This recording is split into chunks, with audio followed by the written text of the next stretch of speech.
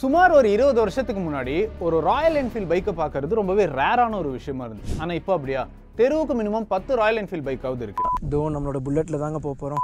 அதே மாதிரி தான் ஈவி, அதாவது எலக்ட்ரிக் வெஹிக்கிள். இப்போ நம்ம அங்கே இங்கன்னு பார்க்குற எலக்ட்ரிக் வெஹிக்கிள் இன்னும் கொஞ்சம் வருஷத்தில் நம்ம ரொம்பவே சரளமாக பயன்படுத்தக்கூடிய ஒரு பொருளாக மாறப்போகுது. அப்போது ஈவியோட விலை கம்மியாக போதா அப்படின்னு தானே கேட்குறீங்க. இப்போதைக்கு எலக்ட்ரிக் வெஹிக்கிளை கம்பேர் பண்ணும்போது பெட்ரோல் அண்ட் டீசல் ஓடுற வண்டியோட விலை தான் கம்மியாக இருக்குது. எலக்ட்ரிக் வெஹிக்கிள் கொஞ்சம் காஸ்ட்லியாக இருக்குது. அதுக்கு காரணம் எலக்ட்ரிக் வெஹிக்கிளை பயன்படுத்தக்கூடிய ஒரு பொருள். அந்த பொருளை நம்ம வெளிநாட்டில் இருந்து தான் இம்போர்ட் பண்ணிக்கிட்டு இருக்கோம். ஒருவேளை அந்த பொருள் மட்டும் இந்தியாவில் அதிக அளவில் கிடைச்சதுன்னு வச்சுக்கோங்களேன், வேர்ல்டில் இருக்கிற எல்லா கண்ட்ரீஸை கம்பேர் பண்ணும்போது எலக்ட்ரிக் வெஹிக்கிளை நம்ம சீப்பாக மேனுஃபேக்சர் பண்ண முடியும். அப்படி நடந்துச்சுன்னா நல்லா இருக்கும்ல. அப்படி நீங்கள் ஆசைப்பட்டிருந்தீங்கன்னா அதை பற்றி தான் இந்த வீடியோவே. ஸோ வாங்க வீடியோக்குள்ளே போகலாம்.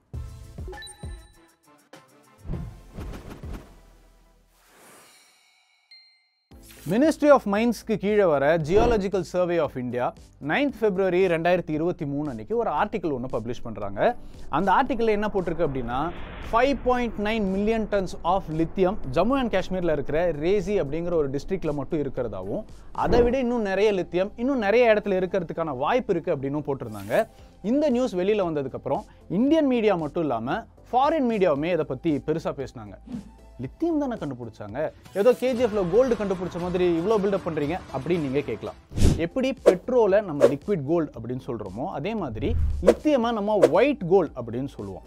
இதை இன்னும் தெளிவாக சொல்லணும் அப்படின்னா, எப்படி யுஏஇயில் பெட்ரோல் இருக்குன்னு கண்டுபிடிச்சதுக்கப்புறம் அவங்களோட எக்கனாமி வேறு லெவலில் போச்சோ, அதே மாதிரி இந்த லித்தியமை நம்ம ப்ராப்பராக யூட்டிலைஸ் பண்ணோம் அப்படின்னா யுஏஇ மாதிரியே நம்ம இந்தியாவும் பணக்கார நாடாக மாறுறதுக்கு நிறைய வாய்ப்பு இருக்குது. உங்ககிட்ட பெட்ரோல் இல்லை டீசல் கார் இல்லை பைக் இருக்கா? அதில் ரீசார்ஜபிள் லெட் ஆசிட் பேட்டரியாக தான் யூஸ் பண்ணுவாங்க. அந்த பேட்டரியில் கேத்தோட், ஆனோட், எலக்ட்ரோலைட்னு 3 இம்பார்ட்டன்ட் காம்பனன்ட்ஸ் இருக்குது. இதில் கேத்தோடுங்கிறது பாசிட்டிவ் சார்ஜ் மெட்டல், இதுக்கு லெட் ஆக்சைடை யூஸ் பண்ணுறாங்க. ஆனோடுங்கிறது நெகட்டிவ் சார்ஜ் மெட்டல், இதுக்கு பியோர் லெட் மெட்டலை யூஸ் பண்ணுறாங்க. இப்போது இந்த கேத்தோடையும் ஆனோடையும் 1/3 சல்ஃபியூரிக் ஆசிட் அண்ட் 2/3 வாட்டர் இருக்கிற எலக்ட்ரோலைட்டுங்கிற லிக்விடில் இமோஸ் பண்ணுவாங்க. இந்த மாதிரி இமோஸ் பண்ணதுக்கப்புறம் எக்ஸ்டர்னலாக கண்டக்டர் வச்சு இந்த கேத்தோட் அண்ட் ஆனோடை கனெக்ட் பண்ணால் அங்கே எலக்ட்ரான் ஃப்ளோ ஆகும். அது எப்படின்னா, இந்த எலக்ட்ரோலைட்டில் இருக்கிற சல்ஃபியூரிக் ஆசிடில் இருக்கிற சல்ஃபேட் அயான்ஸ் எப்போ லெட் ஆக்சைடு கேத்தோடு கூட கான்டாக்டுக்கு வருதோ அப்போவே இந்த லெட் ஆக்சிஜனை கழட்டி விட்டு சல்ஃபேட் கூட சேர்ந்து லெட் சல்ஃபேட்டுங்கிற ஒரு லேயராக ஃபார்ம் ஆகிரும். இது நடக்கும்போது லெட் பெராக்சைடில் இருந்து பிரிஞ்சு வந்த ஆக்சிஜன் எலக்ட்ரோலைட்டில் இருக்கிற ஹைட்ரஜன் கூட சேர்ந்து வாட்டராக மாறிடும். இப்போ அப்படியே ஆனோடுக்கு வருவோம். அங்கேயும் இதே மாதிரி தான் நடக்கும். எப்போ சல்ஃபியூரிக் ஆசிட் கூட பியோர் லெட் ஆனோடு கான்டாக்டுக்கு வருதோ அப்போவே இந்த சல்ஃபியூரிக் ஆசிட்ல இருக்கிற சல்ஃபேட் அயான்ஸ் லெட் கூட சேர்ந்து லெட் சல்ஃபேட்டாக மாறிடும். ஆனால் இங்கே லெட் சல்ஃபேட்டாக மாறும்போது 2 எலக்ட்ரான் அண்ட் ஹைட்ரஜன்ஸ் ஃப்ரீ ஆகிடும் அண்ட் எலக்ட்ரான் ஆனோடோட எண்டுக்கு வந்துடும்.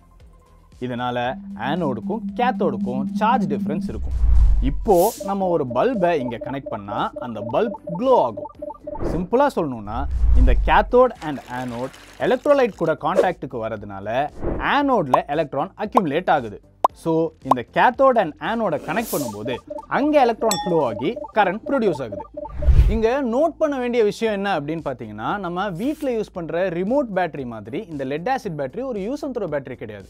அதாவது இந்த லெட் ஆசிட் பேட்டரி சார்ஜ் ஃபுல்லாக ட்ரை ஆகிடுச்சு அப்படின்னாலும் நம்ம திரும்பவும் அதை ரீசார்ஜ் பண்ணி யூஸ் பண்ணிக்க முடியும். அது எப்படின்னா, இப்போது நம்ம இந்த லெட் ஆசிட் பேட்டரியை யூஸ் பண்ணும்போது கெமிக்கல் ரியாக்ஷன் நடந்து ஆனோட்லேருந்து கேத்தோடுக்கு எலக்ட்ரான்ஸ் போகும்ல, ஒரு லெவலுக்கு அப்புறம் இந்த ஆனோட் ஃபுல்லாக லெட் சல்ஃபேட்டாக மாறி ஃபர்தராக எலக்ட்ரான்ஸை ப்ரொடியூஸ் பண்ணாது.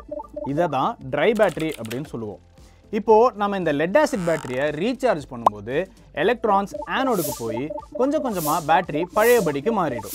இப்படி தான் பேட்டரி கரண்ட்டை ஸ்டோர் பண்ணி வச்சுக்குது. இந்த லெட் ஆசிட் பேட்டரி சீப்பாகவும் இருக்கிறதுனால இதை நிறைய கார்ஸ் அண்ட் பைக்ஸில் யூஸ் பண்ணுறாங்க. ஆனால் இந்த பேட்டரிக்கு சில டிஸ்அட்வான்டேஜஸும் இருக்குது. அது என்ன அப்படின்னா, ஒரு பேட்டரி எந்த அளவுக்கு சார்ஜை ஸ்டோர் பண்ணி வைக்குதோ அதை தான் எஃபிஷியன்சி அப்படின்னு சொல்லுவாங்க. லெட் ஆசிட் பேட்டரிக்கு எஃபிஷியன்சி கம்மி. அதே மாதிரி ஒரு பேட்டரியை எத்தனை தடவை நம்ம சார்ஜ் பண்ணி யூஸ் பண்ணுறோம் அப்படிங்கிறத சார்ஜிங் சைக்கிள் அப்படின்னு சொல்லுவாங்க. லெட் ஆசிட் பேட்டரிக்கு சார்ஜிங் சைக்கிளும் கம்மி. அண்ட் மோஸ்ட் இம்பார்ட்டண்ட்டாக lead acid battery high maintenance, ரொம்ப பெருசாக இருக்கும் அண்ட் ரொம்ப ஹெவியாக இருக்கும். இதனாலேயே நிறைய ஈவிஸில் இந்த லெட் ஆசிட் பேட்டரியை பயன்படுத்துறது இல்லை. இப்போ நான் சொன்ன எல்லா ப்ராப்ளத்தையும் சால்வ் பண்ண தான் லித்தியம் அயான் பேட்டரியை கண்டுபிடிச்சிருக்காங்க. கோல்டு, சில்வர், அயன், காப்பர் மாதிரியே லித்தியமும் ஒரு மெட்டல் தான். அது ரொம்பவே சாஃப்ட் அண்ட் வெயிட்லெஸ்ஸாக இருக்கும். இன்னும் சொல்ல போனால் லித்தியம் தான் த லைட்டஸ்ட் மெட்டலே. அது மட்டும் இல்லாமல் லித்தியமோட அவுட்டர் ஷெல்லில் ஒரு ஃப்ரீ எலக்ட்ரான் இருக்கும். அதனாலேயே இது நிறைய மெட்டல்ஸை விட நல்லாவே எலக்ட்ரிசிட்டி கண்டக்ட் பண்ணும். ஸோ சயின்டிஸ்ட்ஸ் இந்த லித்தியமை வச்சு ஒரு பேட்டரியை ப்ரொடியூஸ் பண்ணியிருக்காங்க. அது எப்படின்னா, நம்ம லெட் ஆசிட் பேட்டரி இருக்குல்ல, அதில் எலக்ட்ரோலைட்டில் sulphuric acid and water add பண்ணியிருந்தாங்களா, அதுக்கு பதிலாக இங்கே லித்தியம் சால்ட்ஸை எலக்ட்ரோலைட்டாக யூஸ் பண்ணுவாங்க. அப்புறம் எப்படி லெட் ஆசிட் பேட்டரியில் கேத்தோடா லெட் ஆக்சைடை யூஸ் பண்ணமோ அதே மாதிரி இங்கே லித்தியம் அயான் பாஸ்பேட்டை யூஸ் பண்ணாங்க. அண்ட் ஃபைனலாக அங்கே ஆனோடில் லெட்டை யூஸ் பண்ணோம்ல, இங்கே கிராஃபைட்டை யூஸ் பண்ணாங்க. இந்த மாதிரி லித்தியம் அண்ட் கிராஃபைட்டை பேஸ் பண்ணி ஒரு பேட்டரியை பில்ட் பண்ணாங்க. இதில் பார்த்தீங்கன்னா கேத்தோட், ஆனோட் அண்ட் எலக்ட்ரோலைட் வேணால் டிஃபர் ஆகலாம். மற்றபடி லெட் ஆசிட் பேட்டரியில் என்ன மாதிரியான ஒரு கெமிக்கல் ரியாக்ஷன் நடந்துச்சோ அதே ரியாக்ஷன் தான் லித்தியம் அயான் பேட்டரியில் நடந்து கரண்ட்டை ப்ரொடியூஸ் பண்ணும். இன்னும் சொல்லணும்னா லெட் ஆசிட் பேட்டரியை விட இது இன்னும் பெட்டராகவே இருக்கும். For example, lithium ion பேட்டரியோட efficiency and charging cycle lead acid பேட்டரியை விட அதிகமாக இருக்கும். லித்தியம் அயான் பேட்டரி லோ மெயின்டெனன்ஸில் ரொம்ப நாள் உழைக்கும். அண்ட் மோஸ்ட் இம்பார்ட்டண்ட்டாக லித்தியம் அயான் பேட்டரி வெயிட்லெஸ்ஸாகவும் சைஸில் ரொம்பவே சின்னதாகவும் இருக்கும். இதனால தான் இந்த லித்தியம் அயான் பேட்டரியை இ வெஹிக்கிள்ஸ் மாதிரியான க்ரீன் வெஹிக்கிள்ஸில் யூஸ் பண்ணிக்கிட்டு இருக்காங்க. சப்போஸ் நீங்கள் நம்ம தலை தோனி மாதிரி இ வெஹிக்கிள் ஒன்றும் க்ரீன் வெஹிக்கிள் கிடையாது. ஏன்னா இ வெஹிக்கிள் ரன் ஆகிறதுக்கு தேவைப்படுற எலக்ட்ரிசிட்டியை தேர்மல் பவர் பிளான்ட்ல கோலை பர்ன் பண்ணி தான் எடுத்துக்கிட்டு இருக்காங்க. If my electric is still coming from a thermal power plant, we can't say okay it's green. So what is important is to generate electricity that is greener. So அப்படி வர எலக்ட்ரிசிட்டியை use பண்ணுற ஈவியை நாங்கள் எப்படி க்ரீன்னு சொல்லுவோம் அப்படின்னு சொல்கிற ஆளாக இருந்தாலும் சரி, இல்லை நான் சோலார் பேனல் தான் யூஸ் பண்ணுவேன், ஐ எம் கோ க்ரீன் அப்படின்னு சொல்கிற ஆளாக இருந்தாலும் சரி. ஏன்னா சன்லைட்லேருந்து வர எலக்ட்ரிசிட்டியை நம்ம லித்தியம் அயான் பேட்டரியில் தான் யூஸ் பண்ணிக்கிட்டு இருக்கோம். அது மட்டும் இல்லாமல் லித்தியம் அயான் பேட்டரி உங்கள் ஃபோன்லேருந்து ப்ளூடூத் ஹெட்செட்னு எல்லா இடத்துலையும் இருக்குது. பட் இதுலேயும் ஒரு பெரிய டிஸ்அட்வான்டேஜ் இருக்குது. அதுதான் ப்ரைஸிங். லித்தியம் அயான் பேட்டரி ரொம்பவே காஸ்ட்லி. இதுக்கு முக்கியமான காரணம் majority of the lithium ion பேட்டரிஸை நம்ம சைனா மாதிரியான கண்ட்ரீஸ்ல இருந்து தான் இம்போர்ட் பண்ணிக்கிட்டு இருக்கோம். லித்தியம் அயான் பேட்டரி ப்ரொடியூஸ் பண்ணுற ஃபேக்ட்ரி இந்தியாவில் ரொம்பவே கம்மியாக தான் இருக்குது. அப்படியே நம்ம மேனுஃபேக்சர் பண்ணாலும் அதுக்கான ரா மெட்டீரியல்ஸை நம்ம ஃபாரின்லேருந்து இம்போர்ட் பண்ண வேண்டியதாக இருக்குது. ஸோ அப்படி இம்போர்ட் பண்ணும்போது கஸ்டம் டியூட்டி டேக்ஸையும் சேர்த்து நம்ம எக்ஸ்ட்ராவாக பே பண்ண வேண்டியதாக இருக்கும். இதனால தான் இந்த பேட்டரிஸ் ரொம்பவே காஸ்ட்லியாக இருக்குது. ஸோ இந்த ப்ராப்ளமை சால்வ் பண்ண 2023 இம்போர்ட் பண்ணுற lithium ion பேட்டரிஸ்க்கு custom duty concession கொடுப்போம்னு சொல்லி ஃபினான்ஸ் மினிஸ்டர் நிர்மலா சீதாராமன் சொல்லியிருந்தாங்க. I propose to provide relief in customs duty on import of certain parts and inputs like camera lens and continue the concessional duty on lithium ion cells for batteries for another year. இப்படி பண்ணுறதுனால நம்ம கவர்மெண்ட்டுக்கு ஒரு சின்ன அளவில் loss இருக்க தான் செய்யுது. இருந்தாலுமே நம்ம கவர்மெண்ட் க்ரீன் இந்தியாவுக்கு கன்செஷன் கொடுத்துட்டு தான் இருக்காங்க. இந்த மாதிரி டைமில் தான் இந்தியாவுக்கு ஒரு ஜாக்பாட் அடிச்சுது. அதாங்க ஜம்மு அண்ட் காஷ்மீரில் 5.9 மில்லியன் டன்ஸ் லித்தியம் இருக்குது அப்படின்னு வந்த நியூஸ். இதோட எஸ்டிமேட் மட்டுமே $3 trillion இருக்கும் அப்படின்னு சொல்கிறாங்க. ஸோ இதை நம்ம ப்ராப்பராக யூட்டிலைஸ் பண்ணிட்டோம் அப்படின்னா இந்தியாவோட 2070 க்ரீன் எனர்ஜி மிஷனை நம்ம ரொம்பவே சீக்கிரமாகவும் ரொம்பவே ஈஸியாகவும் ரொம்பவே கம்மியான காஸ்ட்லையும் அச்சீவ் பண்ணிடலாம். அது மட்டும் இல்லாமல் நம்ம யூஸ் பண்ணுற எலக்ட்ரானிக்ஸ் அப்புறம் எலக்ட்ரிக் வெஹிக்கிள்ஸில் யூஸ் பண்ணுற பேட்டரியோட காஸ்ட் கம்மியாகும் அப்படின்னு சொல்கிறாங்க.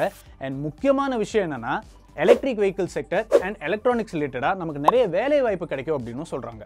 ஸோ எக்ஸ்பர்ட்ஸ் என்ன சொல்கிறாங்க அப்படின்னு பார்த்தீங்கன்னா, துபாய் எப்படி பெட்ரோலை கண்டுபிடிச்சதுக்கப்புறம் அதை எக்ஸ்போர்ட் பண்ணி வேறு லெவலில் டெவலப் பண்ணாங்களோ அதே மாதிரி லித்தியமை ப்ராசஸ் பண்ணி பேட்டரிஸ் அண்ட் ஈவிஸை மேனுஃபேக்சர் பண்ணி அதை எக்ஸ்போர்ட் பண்ணி இந்தியாவும் ஒரு சூப்பர் பவர் நேஷனாக மாறிடும் அப்படின்னு சொல்கிறாங்க. சரி, ஃபேக்ட் எல்லாம் தள்ளி வச்சுருவோம். நீங்கள் ஈவிஸை வரவேற்கிறீங்களா, இல்லை ப்ரோ எனக்கு ஃபியூலில் ஓடுற கார் தான் ரொம்ப பிடிச்சிருக்கு அப்படின்னு சொல்கிறீங்களா அப்படிங்கிறத எனக்கு கமெண்ட் பாக்ஸில் சொல்லுங்கள். இதே மாதிரி வேற ஒரு வீடியோவில் சந்திக்கிறேன். பாய். Big Bang is back.